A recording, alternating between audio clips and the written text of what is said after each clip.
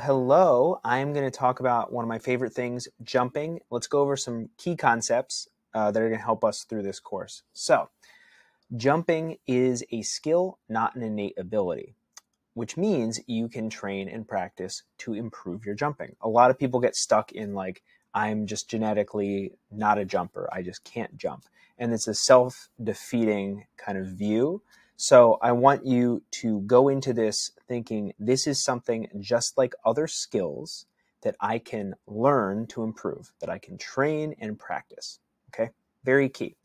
So another thing is that jumping well and improving your jumping requires speed and force. And there is a force velocity curve. So we want to be able to produce high amounts of force, but then also be able to do that quickly.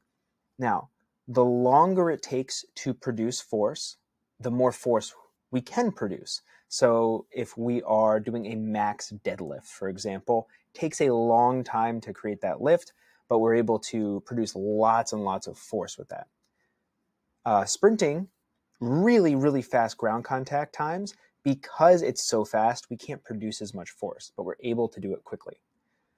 Jumping, plyometrics, falls along that curve closer to the velocity end than the force end. So this is still, jumping is something that we're doing quickly. We're learning to produce force fast, but it's kind of this intersection of where can we produce as much force as possible, as fast as possible. And that takes practice. There's different types of jumps that fall a little bit differently along this curve as well.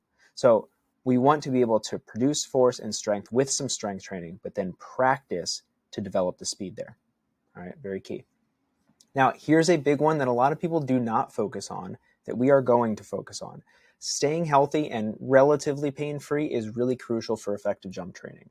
So we do this with focused, progressive mobility and joint strength training. So the mobility stuff is so key because if you do not move particularly well, your joints don't stay healthy, your tissues and tendons don't stay healthy, with your training, you're going to be inhibited. And when there is pain or your body is not confident and stable, you're just not going to be able to produce the same amount of force. It's just not going to happen. So this is a big thing that prevents people from making a lot of progress, especially long term, because they'll go real aggressively at first and not focus on mobility, and then they'll run into trouble and they'll kind of cycle through their power and jumping ability. Okay? Another big thing, this is huge too, you do not need fancy or complicated equipment or exercises.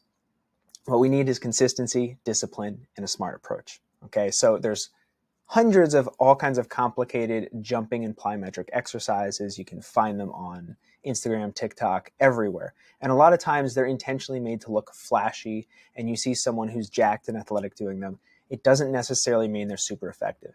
If you can safely do them and they're fun, that's cool, but I'm going to keep this as easy and simple as possible to help you make progress.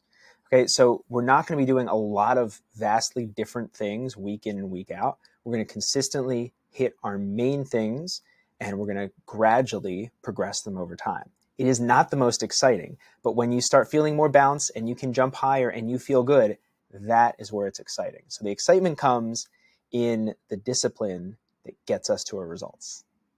All right, stay tuned for more.